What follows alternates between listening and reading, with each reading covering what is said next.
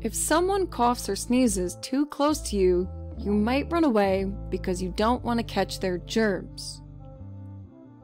By germs, you mean the things that make you sick, the things that can spread from one person to another. But what are these things? Germs are better known in science as pathogens.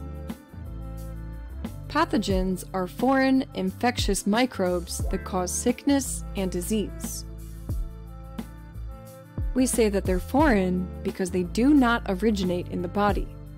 They're infectious because they can spread from one host to another. And we call them microbes because they're microscopic.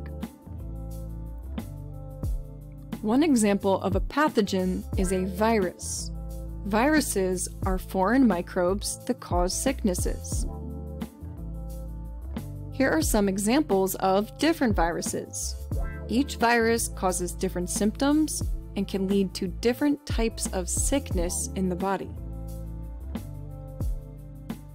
Other examples of pathogens include some bacteria, some yeast, and some fungi, but not all because some are harmless.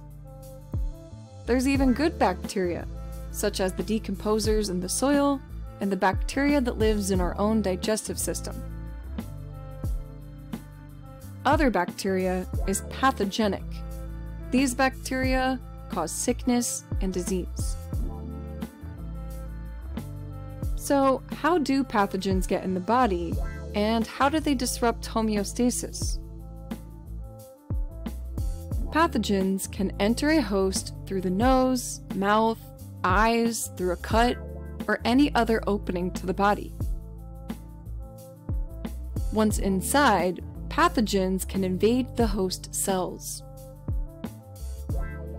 Some pathogens use the host cells to replicate and then spread to infect other cells.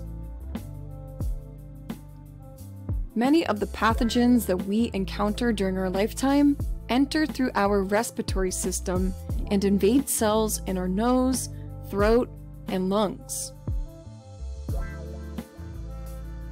Pathogens disrupt homeostasis and interfere with normal life functions like breathing, eating, talking, moving, and sleeping. Luckily, our body's immune system is designed to fight pathogens and stop sickness.